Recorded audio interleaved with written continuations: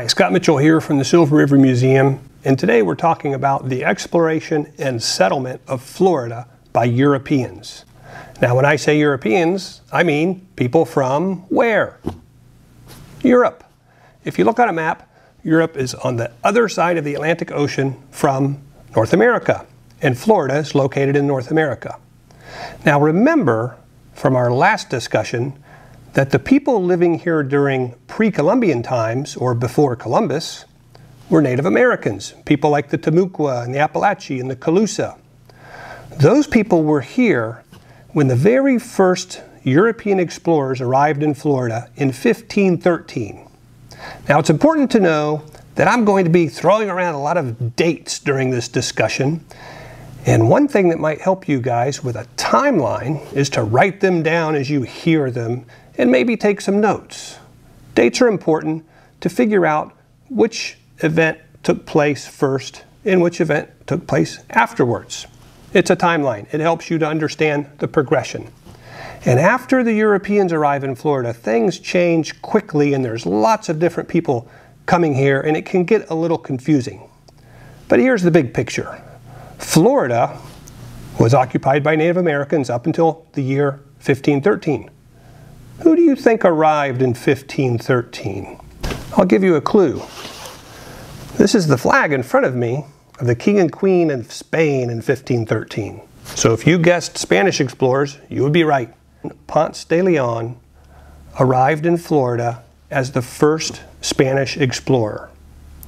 It's also important to remember that these early Spanish explorers were looking for something valuable. Can you think what it might be? Well, if you guessed gold and silver, you would be right. In other places, you can find gold and silver in the ground. Here in Florida, when you've been digging in your front yard or at the playground, have you ever heard of anyone finding gold or silver? It's not here. It's not in our ground here in Florida. But the Spanish didn't know that. When you look at this map and you realize how far the Spanish explorers had to travel in their ships across the Atlantic Ocean, what do you think they would have brought with them? What types of supplies would you need for such a long journey? It could take you months to sail all the way across the ocean. Think about what you would bring on a journey that was that long to a place where you really weren't sure what to expect. Now, when they got here, they weren't sure who they would meet, so they brought weapons and things like this. I'll try it on, but it's a helmet. It makes my ears stick out. You got to tuck your ears back, otherwise the enemy will laugh at you, and you're not intimidating at all. But it protects your head if somebody's trying to hurt you because it's steel. I'm going to take it off, it's uncomfortable. But it's a good reminder that the Spanish explorers who came to Florida weren't sure who they would meet, and they wanted to protect their heads. So they came armored and ready for war. And in fact, the Native Americans who were here, who met those first Spanish explorers, were not always friendly. Sometimes they would actually get into fights and have wars. So there are other things the Spanish brought to Florida. They brought the horse, they brought hogs, they brought sheep, they brought citrus like oranges and tangerines and grapefruit. And they also brought, I'll see if you can guess. Here's an old feather quill pen, and this is an ink pot.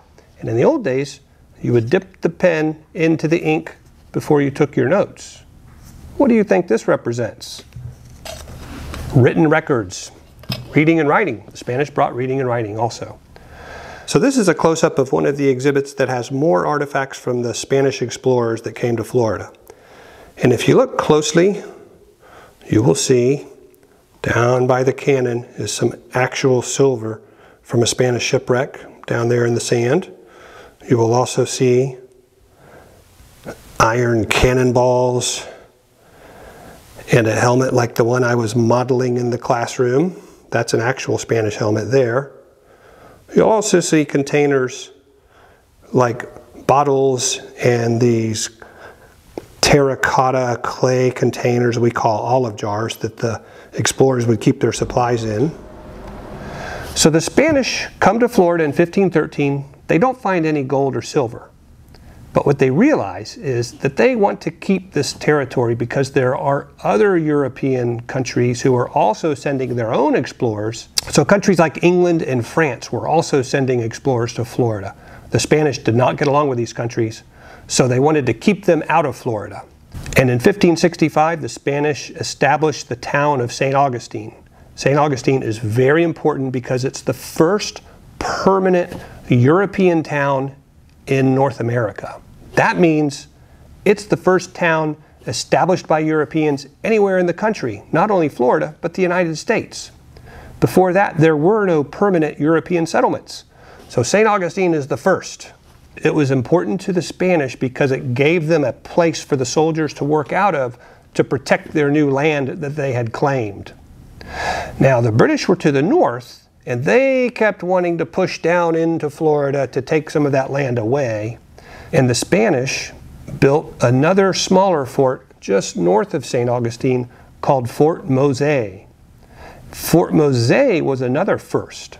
Fort Mose was built to protect the northern side of the town, but it was staffed by African American soldiers who had escaped from the British, come to live with the Spanish, and become free. The Spaniards said, if you will convert to our religion, which is Catholicism, they were Catholics, and if you will protect the crown, then you can have your freedom. So lots of slaves escaped from British plantations to the north, came to Spanish Florida, and took up arms against the British in exchange for their freedom. Fort Mose was the very first free black settlement in the United States. And it was settled in 1738. That's very early, and it's very important. So St. Augustine and Fort Mose are two really interesting places that were firsts in Florida. As time went on, the Spaniards worried less and less about gold and silver in Florida. However, they were finding gold and silver down south in Mexico and Peru and Ecuador and places like that. They were putting it on ships and sending it back to Spain. So the ships heading back to Spain full of gold and silver from the New World had to stop in St. Augustine to get fresh water and food, and it was a good place for those ships to pull in. Now, there were lots of soldiers there and they needed food. They could only farm so much around the fort. So the Spaniards got an idea. They established a road going from St. Augustine all the way to Tallahassee.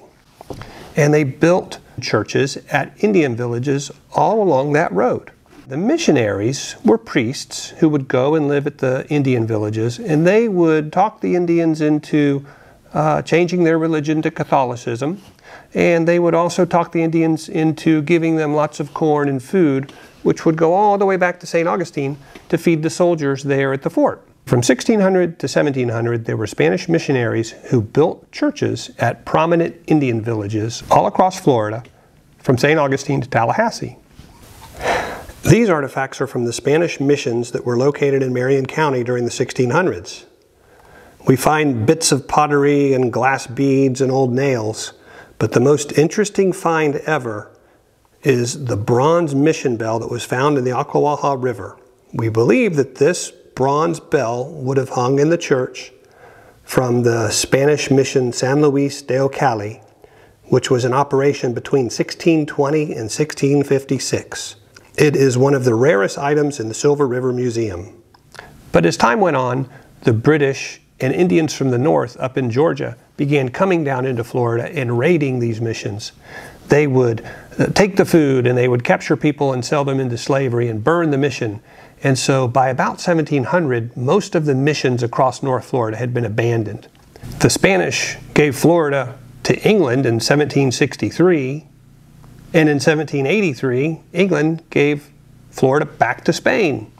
In 1821, Spain gave Florida away for the second and final time. Who do you think they gave Florida to in 1821? Think about that for a minute, and when we return, I'll give you the answer. If you guessed the United States, you would be right. In 1821, Florida became a territory of the United States. So I hope you can visit the Silver River Museum one day in person and check out things like the Spanish cannon or the conquistador helmet for yourself. I also hope the information I shared with you today helps to make a little more sense of the Spanish explorers in the colonial period in Florida. I'll see you next time when we'll share more interesting Florida history facts, and until then, take care.